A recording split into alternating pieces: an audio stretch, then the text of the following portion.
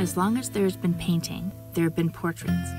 Before the invention of photography, a painted, sculpted, or drawn portrait was the only way to record someone's appearance. Throughout most of history, the great expense of the materials and commissioning an artist meant that only powerful, wealthy people, royals, nobles, religious figures, could afford a portrait.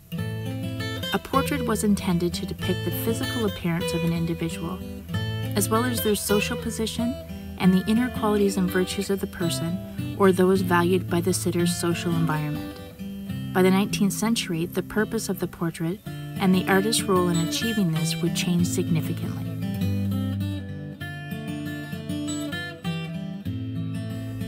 The Industrial Revolution saw the rise of the middle class, and portraits opened up to include the bourgeoisie and many times the immediate circle of the artist. The increase in commerce created a large group of wealthy businessmen and landowners, and portraits were a way of making a permanent visual record. The mayor, the soldier, the banker, and politician, together with their wives and families, sat to have their portraits painted. This time also saw the mass production of art supplies, oils, and canvases. This meant that middle-class people could afford to learn to paint.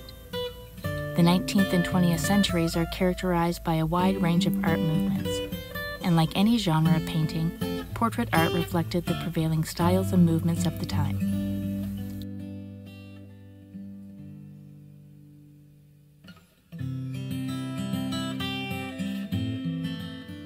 Portraits and portraiture trace a winding path that follows countless aspects of history.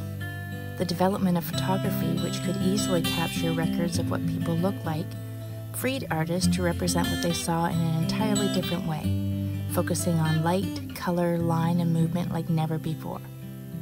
Artists expressed their own concerns and interests about society and human consciousness, as well as painting portraits for art's sake. Portraits became a way of representing something rather than simply someone, and moved in exciting and varying directions.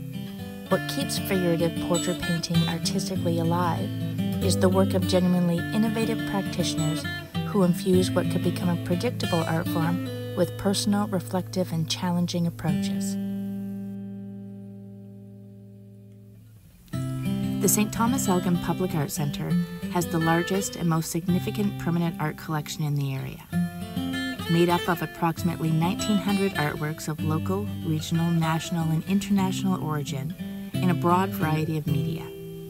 In developing the collection, special emphasis was and continues to be placed on contemporary and historic Canadian art and on artists associated with St. Thomas and Elgin County. The portraits in the collection demonstrate the changing approaches in the genre, from the early 1800s until today. They tell us something about the subject and the artist.